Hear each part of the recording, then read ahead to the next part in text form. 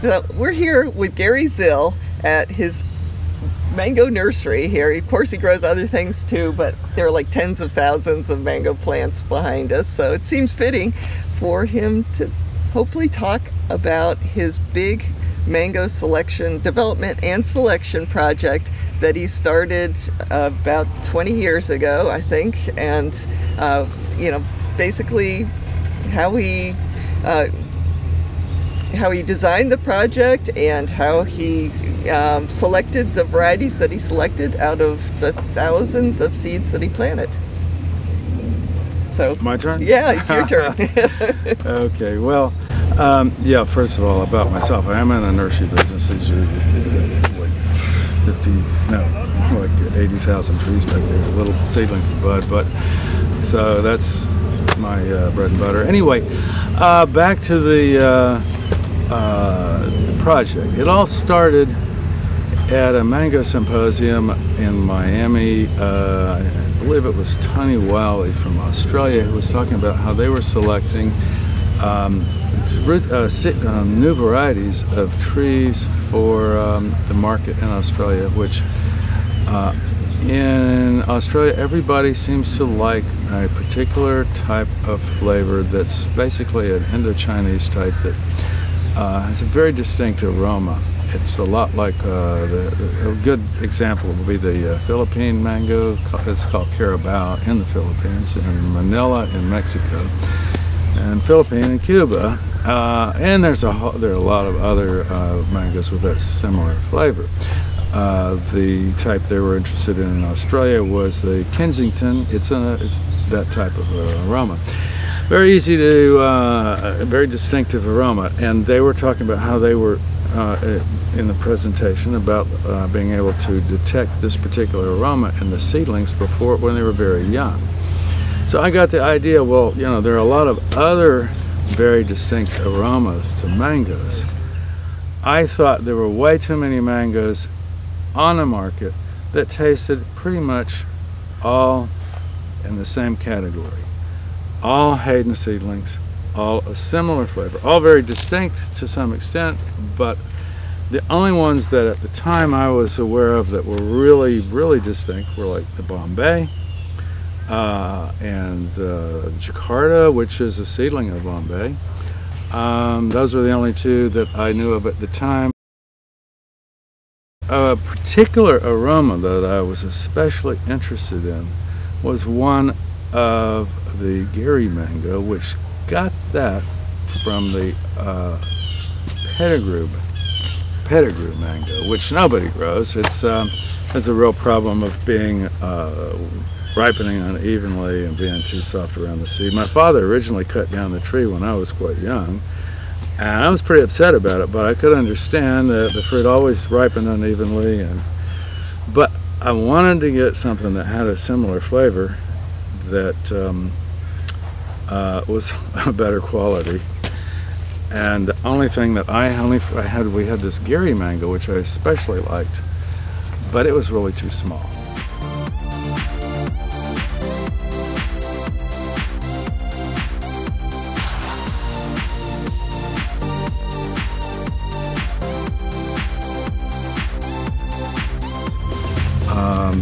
The Hayden types don't have that. They're more of, I would call them like the plain vanilla, but if you smell the leaf or the sap coming out of them, it's a pretty strong flavor, aroma, but it doesn't has neither the Indo-Chinese aroma or any of the other types. The mango called Pahari, or they call it Bombay, you pick one of those and smell the sap, it's got a very distinct aroma and flavor that comes with it. Aromas have a big part of the characteristics and the appeal of mangoes, more than probably any other fruit that I can think of. Then there's varieties like a Carey or Julie, or even Namdok Maya is a little bit different, and all of those have a little distinctive aroma that is very strong in the sap, especially when you pick them just as they're almost mature, although sometimes even when they're half the size of a pea you can detect it. And what I discovered is that young seedlings, the tender new growth on those generally has the same aroma as the sap coming out of the leaf, which is a pretty big deal. Because I decided, this was, I think it started in 1985, 1986. I'm not sure of those exact dates. All I know is I was just looking at my map, and I started writing descriptions of these things back in 2001. So it was sometime before then. I would take off in the middle of the day and go pick fruit from my backyard. I had quite a collection of trees there, and planted out seeds. And then later on, I would, as they were germinating and coming up, I would smell the leaves and select from those. Now, I planted about 3,000 seeds over a summer, and did the same thing the next summer, and the same thing the next summer. And all together, after 3 years, I planted out over 10,000 seed and selected about 1,000 trees to plant out in the field.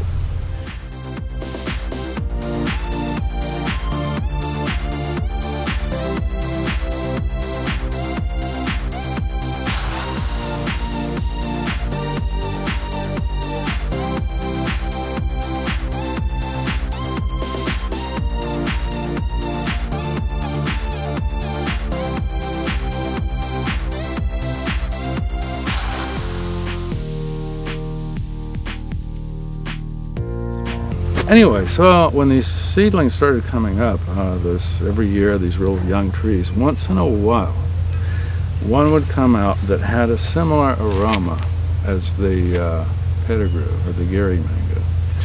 And those ones I selected for sure, but also the ones that had an Indo-Chinese aroma, ones that smelled a lot like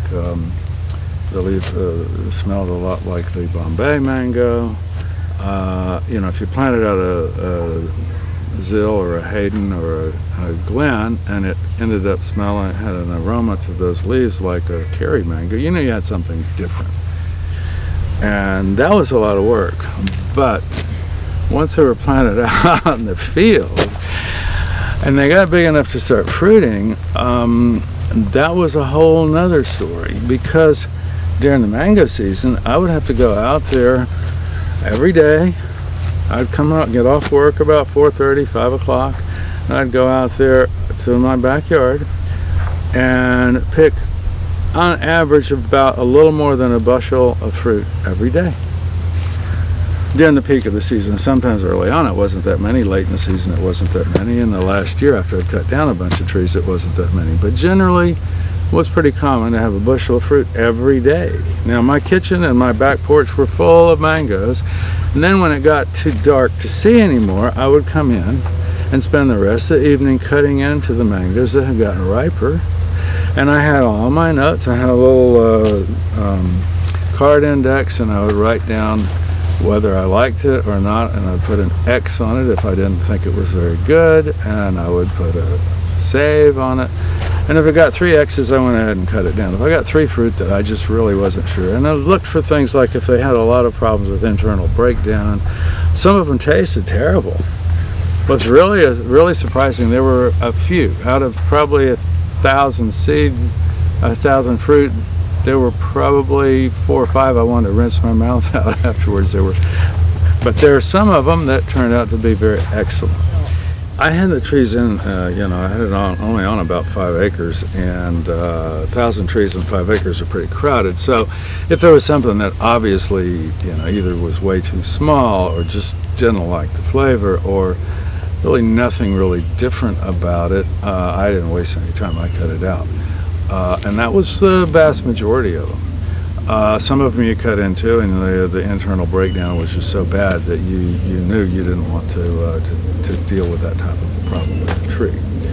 So yeah, some of them I cut down the first year. I looked at it and was like, no, this tree isn't.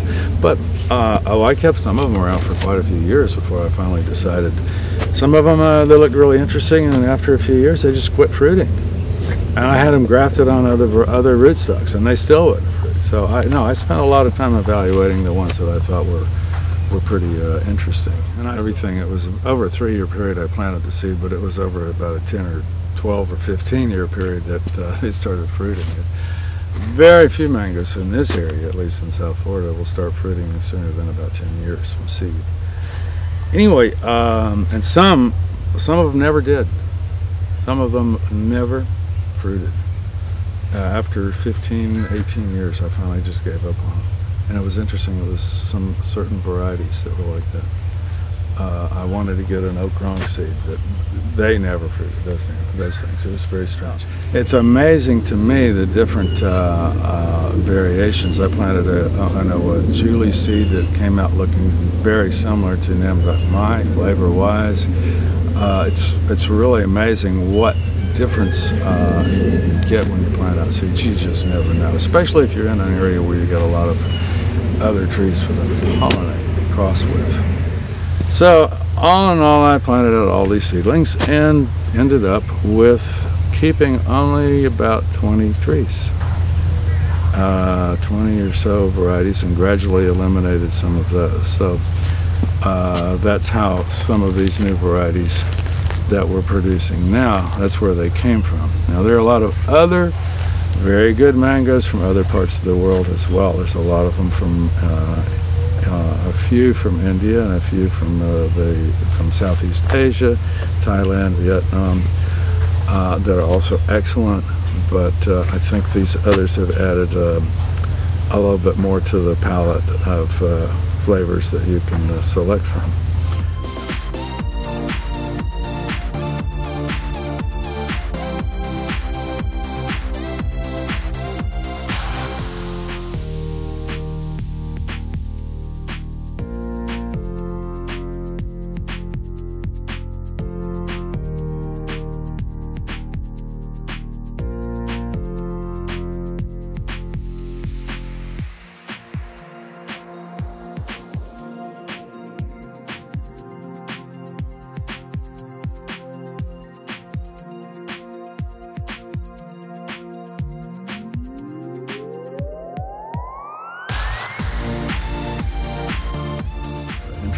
And I still have some I haven't decided whether I'm going to keep or cut down, so we'll see. And not that I think they're any big secret, I'm just not too sure whether the average homeowner anyway wants to deal with some of the basically nutritional internal breakdown problems.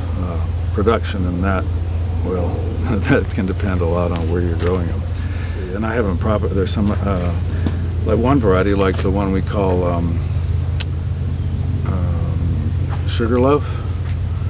I just decided to start propagating a few more of those this year because it's that's an Edward seed that definitely had a very distinct pedigree aroma, and if you look at it, it looks a lot like the pedigree. The foliage isn't the same, but it's an interesting hybrid. Excellent flavor. Everybody who tastes it, I mean, I had one person tell me that, more than one, tell me they've never eaten a mango that tasted so good. It's just, it is very, very good. But it has a problem that it got from the pedigree. It's not as bad, but it also doesn't ripen as evenly as I'd like it to. And it sometimes will be soft around the bottom of the seed, while the top is still a little bit green. I think a lot of that can be alleviated by giving it extra calcium in the soil. I'm beginning to really be more and more convinced that calcium deficiencies can have a big effect on the quality of mangoes. But that's a whole other story. Anyway, so I've been very hesitant to just recommend that to a lot of people because it's one that I could see people could have problems with and complaining about. On the other hand, I've had so much good response to when I brought fruit over for people to taste. It's like, well, we should graft a few of those anyway. So I think we did a few hundred of those this year. You know, I don't like to do fewer than about 200 trees in a year because they get lost in the nursery. We do a lot of trees here. Yes.